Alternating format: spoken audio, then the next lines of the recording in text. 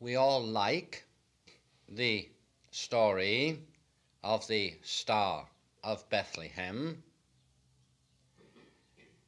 and we have been told that this is a true story, and we believe that it is true. We do not believe that the star itself was indeed a planetary body.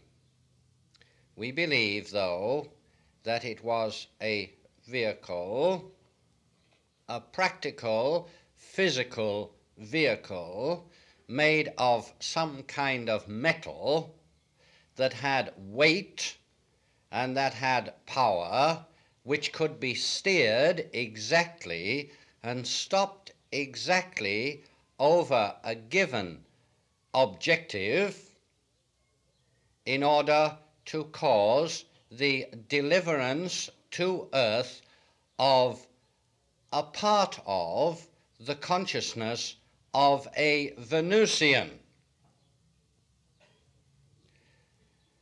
This is true.